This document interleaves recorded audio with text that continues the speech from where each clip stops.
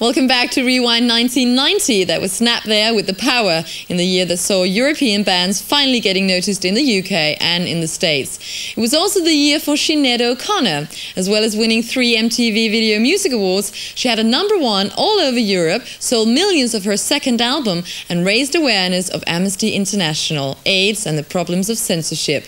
And it all started with a stunning video for the Prince Pen song, Nothing Compares to You, directed by John Maybury. Before we take a look at it, we asked Sinhead whether the song bore any relation to her own life. Well, I don't know. I mean, I suppose they must have done at some stage of my life. I suppose they do to everyone at some stage of their life. Everybody, you know, pines over people at some stage. You know.